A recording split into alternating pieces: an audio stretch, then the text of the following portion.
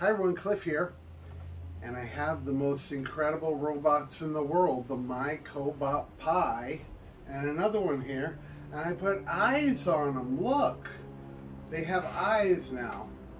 So I have these all ready to go, like I've shown you before, and I put the gripper, here's the gripper, onto this robot. It's a beautiful gripper, and I set it up and it works great. So I'm going to show you how to do it. So what we do is we have the robot here. We brought it all up with the servos all straight. Hit this red button and we turn this on here. We have a monitor, keyboard, and a mouse.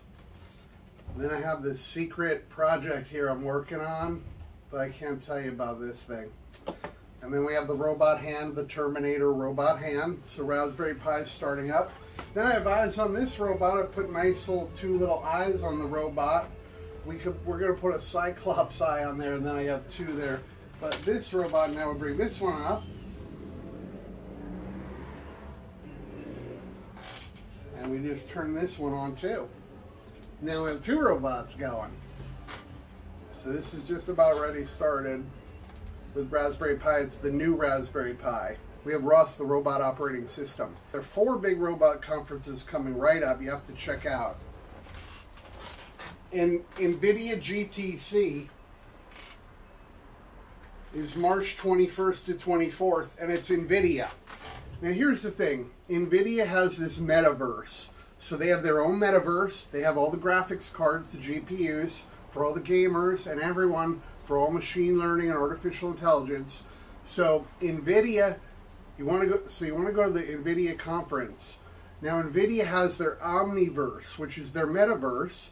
You can get into their Omniverse, and then all sorts of creators, digital creators, can collaborate on all their tools like Maya, Photoshop, Blender, Unreal Engine, and they can all collaborate on the same scene in the same project with the Pixar animation format USD. So you open up this Omniverse, this Nvidia Omniverse, you have a 3D scene, then everyone in the world can come into your scene and you can all work together and collaborate in your own 3D scene. Then they have physics and fluid dynamics. It's incredible. But on the robot side, Nvidia, you have to go to only Linux, Ubuntu. You can't do this on Windows or Mac. And so you would get Nvidia Omniverse for Linux, like I have here, and then you can actually open up the AIAC Sim program. Now what this is you get a 3D simulation. You also get synthetic real data. So you get a warehouse environment, a photorealistic warehouse, like an Amazon warehouse. Then you have a number of robots you can put in that warehouse. You can simulate that, and the robots, and train the robots for safety purposes. Then you can transfer that learning and that training over to the real robots. So it's a little bit of a complicated process. What we have to do is we're getting ROS, the robot operating system. What is good is it's all really set up, so it's only going to take a little while.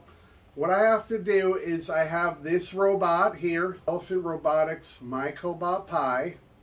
There's a CAD 3D model of this robot. That 3D model, which is a digital twin of this robot, will open up in the robot operating system ROS.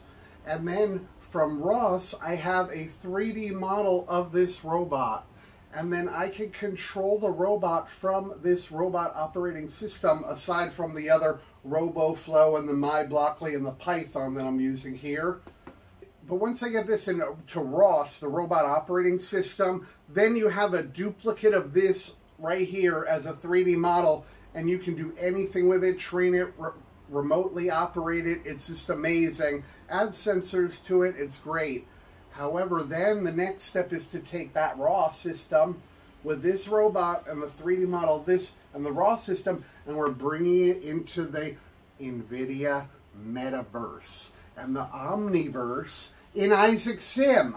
So then I'm going to bring this robot into a synthetic world, a digital twin simulated, visualized digital twin real world in AIAC Sim.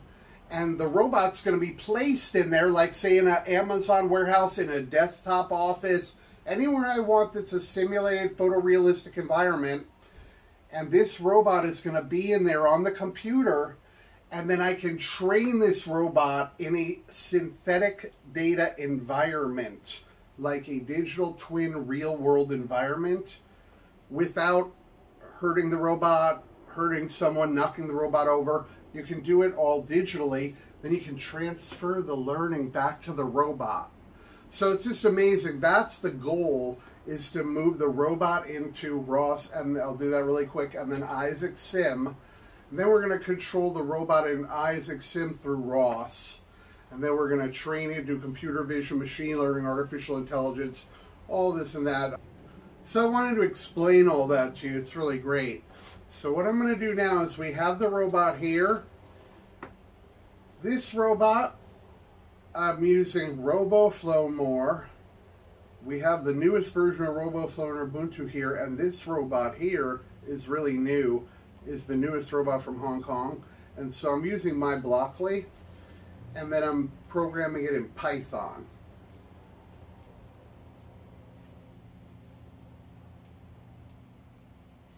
And then I've already saved XML files, which are different robot tasks and actions that I've had the robot do a series of actions.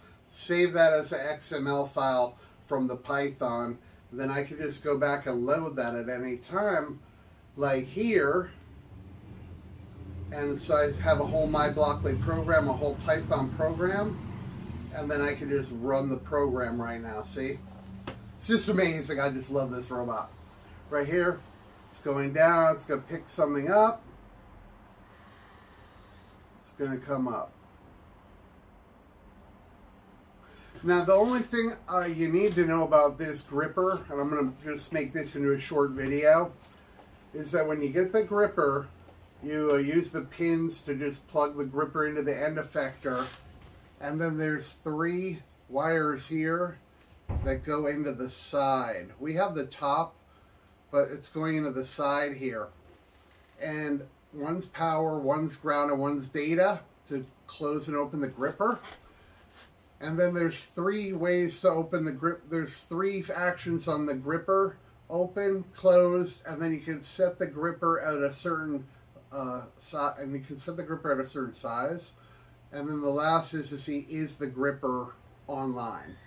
Now, the one thing I did want to mention, because there really are no instructions to use these. All this is new technology out of China. So one thing I noticed was that when you start up the robot, if the clamp doesn't work, then I would unplug the clamp and I'd make sure the robot was turned on and then plug in the clamp. Because I had the robot off and I plugged the clamp in and then I turned the robot on and the clamp wasn't recognized. But then when I unplugged the clamp and I plugged the clamp back in, the clamp was recognized and works. I put some eyes on my robot.